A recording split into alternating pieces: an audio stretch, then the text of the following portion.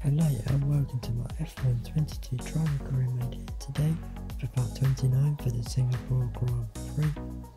Hoping for a better result than the last race, but here we go then, we're into qualifying straight away and there is rain expected on the way, so as we complete our first flying lap, it's important to get some in. We'll cross the line and look for P3 for now, but as we skip on to the end of the session, and you can see on the camera the rain is starting to fall, and it was in Imola at the start of the season, also Belgium in season 1, and as we go on further around the lap, the rain's getting worse to the extent where I had no grip, I clipped the barrier and spun the car around, and that's our qualifying over. We're going to start miles down the back, so let's go to the race. It's time to see how our starting grid looks like for today's race. Fantastic effort from Charles Leclerc yesterday, and it's put him on pole. And it's Lewis Hamilton alongside. Looking down the rest of the grid, we have Verstappen, Perez, Lando Norris, and Ricciardo, Russell, Mick Schumacher, Fernando Alonso, and Alex Albon. Sainz, they'll be starting further back after an earlier grid penalty. Latifi, Pierre Gasly, and Tsunoda. Brown, Ocon, Kevin Magnussen, and Lance Stroll. They've taken a grid penalty. Joe and Robert Schwartzman. That's it then. It's time to go racing as we head down trackside for today's race. So in terms of strategy then, it's a one-stop race for us. We're going to start on the mediums and then move over to the hard tyres. So we're here then, there's 1 and there's 2 and there's 3 and there's 4 and there's 5 and lights. And it's Leclerc the Hamilton at the front, but at the back we've had a shocker which lit up. The rear tyres gone absolutely nowhere, been mugged. Left, right and centre. We tried to go down the inside of Lance, but we had to go over the curb to avoid contact with him. And now down the inside we're fighting at the back to not be in last place, and we keep Rox Wilson behind. We thought about the inside on Sir Lancelot, but didn't want to risk it this early on in the Grand Prix. But now, as we go down, we're ready, we're waiting for it. Down the inside of several cars, we've got Joe, we've got Lance, and now we're going to go down the inside of Pierre Gasly and get that job done. Next up is the Haas of Kevin Magnussen, but Gasly's not giving up, but eventually he has to, as we get the job done on him on the exit of the corner. Now we go wide, we nearly hit the barrier there, going over the bridge now, and we're going to send it to the inside of Kevin Magnussen. We catch him napping and we're up pretty much back to where we were, into P15 at the start of the Grand Prix, just half a lap later after that shocking start. But now going on to lap 2, Magnussen going back at us, we squeeze him right to the inside, and he stays behind us for now, has to back out of it, otherwise there would have been contact.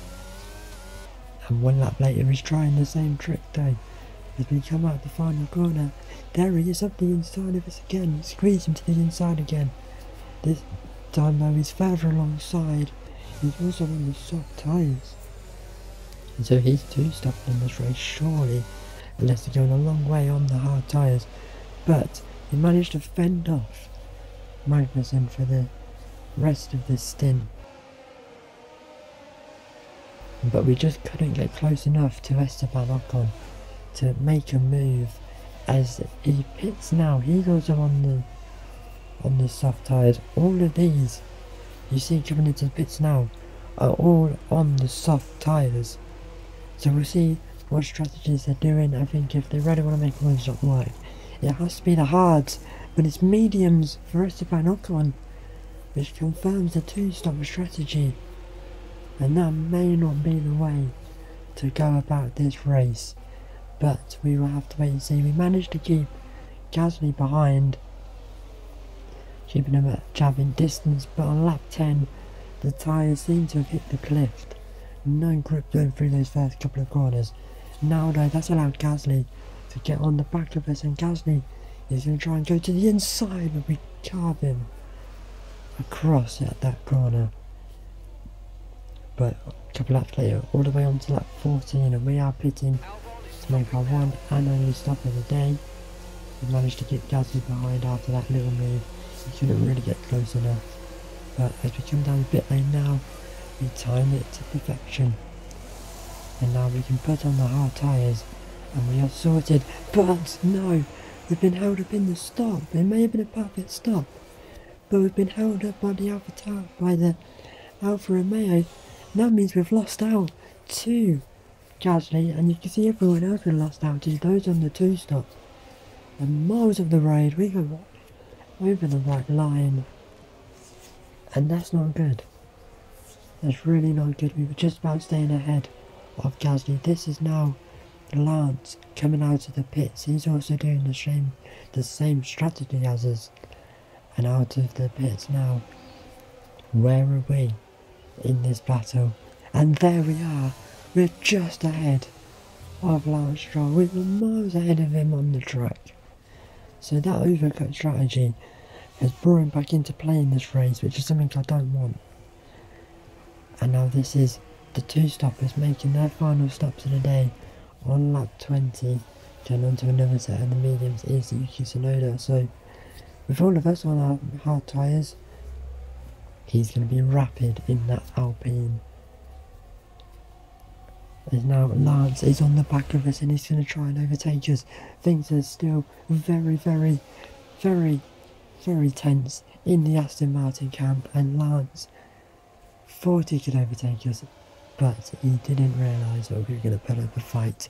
And this is Sportsman keeping it Tsunoda happy, only just further on round the lap, down the inside goes Yuki Tsunoda, and he is through.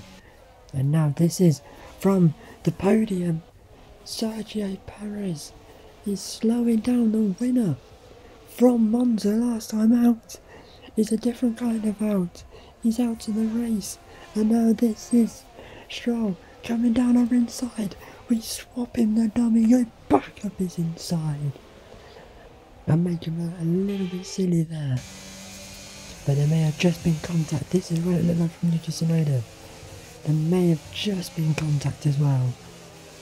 But Sir Lancelot served him on a plate. He thought he got us, but we had other ideas.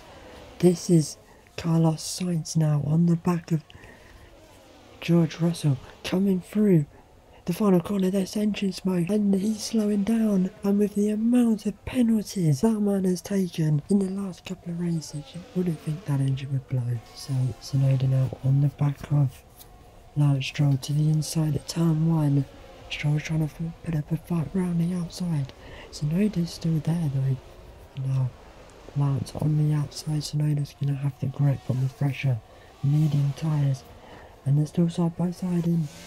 Surely not. Yes he is. Tsunoda's still right around the outside of Lance Stroll, and now we're just a couple of laps to go. Tsunoda finds himself on the back of us. He goes to the inside of turn 1 and he's got us. Tried to do a cut back like we did with Lance. That didn't work, and we couldn't really put up the fight like Lance did. But we're still right on the back of him.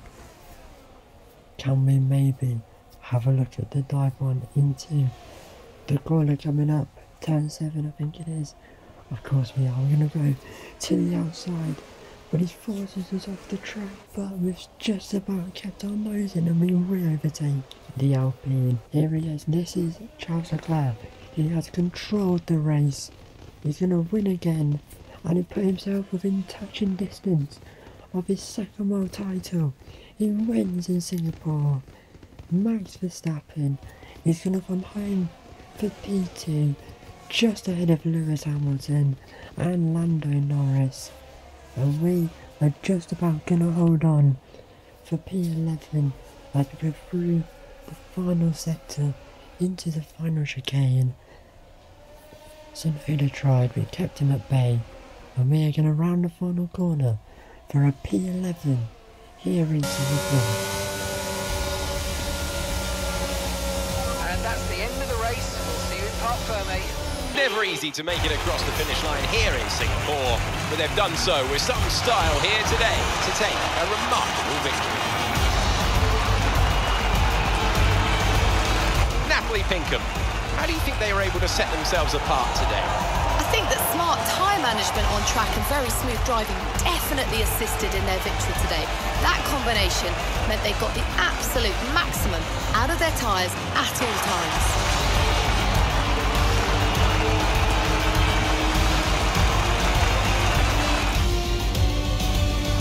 Here we are, a team that is no stranger to the podium, taking their place on top once again. A sublime race today and a stunning win for Ferrari.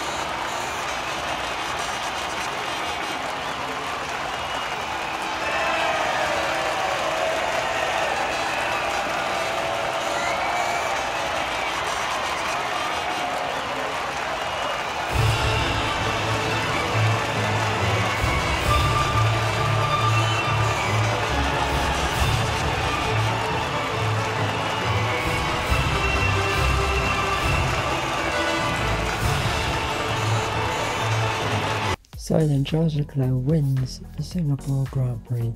He is very close now to his second world title.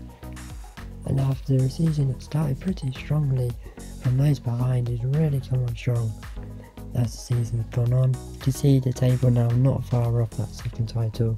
Just 3 races to go in America, Mexico and Brazil.